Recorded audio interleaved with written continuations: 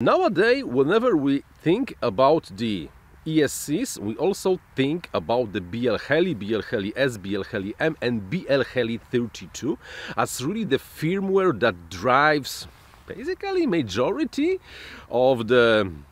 vast majority of all the ESCs for the multi-rotor, and also probably pretty also the majority of the airplane ESCs. However, if we go back in time, like 5 years ago, you will notice that back then, no, there was no BLHeli. I mean, there was BLHeli, but for the beginning, the software, the firmware for the ESC that everyone were using, or at least trying to use, was something called the Simon K. And besides Simon K, there were also like nobody knows what's running, no GIS-less devices, firmware that nobody really cared. However, then came the BLHeli, and in the last 5 years, BLHeli basically monopolized the multi-rotor ESC business.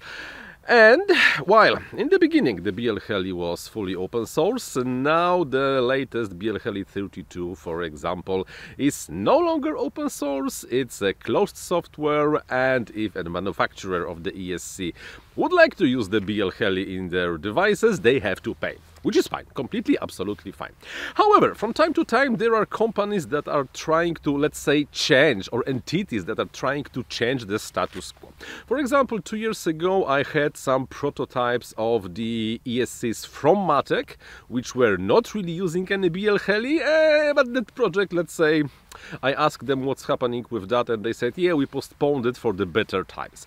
Now we have the better times, because today I will show you, no, I will not show you, but today I will try something called the AM32. It's not connected with Matek, it's not connected with BLHeli, it's the fully open source firmware for the modern 32-bit based on the STM32 architecture ESCs. It is, like I said, open source in the relatively early development firmware. I only connected this to my Pux 5 over here and tested. Okay, the motors are spinning. There is a separate tool for configuring those ESC with kind of, let's say, limited number of features, but to be honest, it almost has everything you need. And what? And today I will just find out if this works, how does it feel in the air, if there is any noticeable difference between the AM32 and the BLHeli 32, which I had previously flashed on this device. And if you are interested, then I think probably what you should do is to start following the topic if you are not yet following the development of the AM32. By the way, if you would like to flash the AM32 on your current ESCs, there might be something like a problem, because they release the target files only for a few models, and this requires a special bootloader. So you'd have to use your, if you don't have it yet, ST-Link device to flash the bootloader, then to connect to the flashing device via the standard interface via the BLHeli 4 if I don't remember how the thing is called, and then flash the latest AM32. So right now I will take my quad with the ESC, which by the way I got pre-flashed already. So thanks a lot Dusking at AlkaMotors. Thanks a lot, guys, for sending me the hardware and giving me opportunity to take one of the first looks, probably in the RC hobby, on what AM32 can do right now. I have no idea yet. So let me take my goggles, let me take my radio, make me do a few flips, and then I will get to you again and we will discuss the details.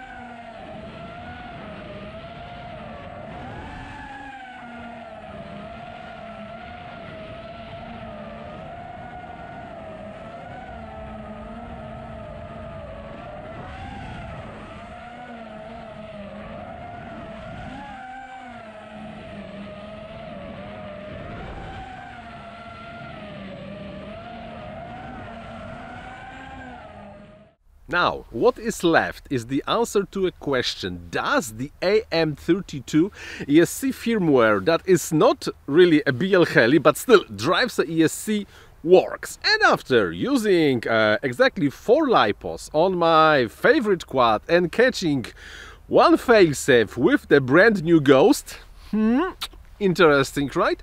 I can say that, yeah, definitely this is something that we should be observing, taking a look at, and hoping that one day they will become an actual competition for the BLHeli. Why?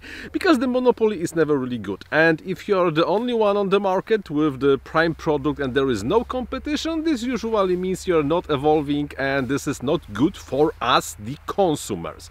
So we as a consumers, we do want to have a competition for BLHeli, and not in form of BLHeli M, no, something completely not even remotely connected with the BLHeli organization itself. Now, was this the best ESC I ever used? Well, no, there are some problems. Maybe it's my wiring, maybe it's something else. I think it's my wiring. This is my, let's say, wild guess. I was not able to get the ESC telemetry at all, and I was not able to get the current meter readouts. I just think that I swapped the wires between, and hopefully I haven't smoked anything on either the ESC or the flight controller. However, besides that, everything was fine, everything was good, the quad was behaving nicely in the air, it was controllable, motors were not catching any dessings, nothing bad was really happening. And if I would have to be honest, I also noticed something like 2 differences between this quad with exactly the same tune, because I changed nothing with the tune of the quad or version of the firmware, it's still exactly the same. The feeling was slightly softer, a slightly, let's say, gentle feeling on the motor. I think that it's because I left the advance, the motor timing on the default value, which is only 15, which is slightly less. Well, actually kind of a lot of less, because on my second quad, on previous ESC I was using there, it was like 21 degrees, so there is probably this difference. That meant the quadcopter was softer, but still kind of responsible. Everything was fine over there, and also consumed quite a lot of less energy, because usually this quad allows me to, with the previous ESC, was allowing me to fly for like 3 minutes 20 without the GoPro, with the same flying style in the same course over here. However, with those ESCs, probably because I really have the motor timing really down, but it was kind of soft and smooth, pretty nice for the flippity floppy and my flying style. I got flying times like 4 minutes 30 seconds. So there is something. Either the hardware is much better, either the AM32 is much more efficient than the BLHeli 32, or maybe it's just because I left the motor timings lower. So I'm really hoping that they will succeed, that the AM32, we will be seeing much more of them, and I will be able to fix the problem with the current meter not working, which is really strange, because it really should be working. This is not really related with the ESC at all, because it's using the current meter, the physical current meter, and the analog sensor. So probably I really messed something with the wiring, and I really hope that there will be a real life competition for the BLHeli, and we, the consumers, will be very happy. In the future episodes, probably about the AM32, I will probably make a short overview of the configuration tool, and if I will have some time and find the ESCs I can flash with the AM32, because I don't have any target compatible with this firmware. I will maybe also try to figure out how to make the tutorial on flashing AM32 to the ESCs. But this is really like great unknown, because right now I do not have any AM32 compatible ESCs besides those that the guys sent me, and they are already flashed with the correct bootloader, and it doesn't make much sense to flashing them with what's already flashed inside of them. So thank you very much for watching. good job, guys. I really think that this is something cool, and it's very good that the AM32 is the open source. If you want to participate, you can go there on the GitHub. You just can. Maybe I will even build this myself. After all, I'm a developer, right? Right. Okay, so thank you very much for watching, and until the next one. Bye bye.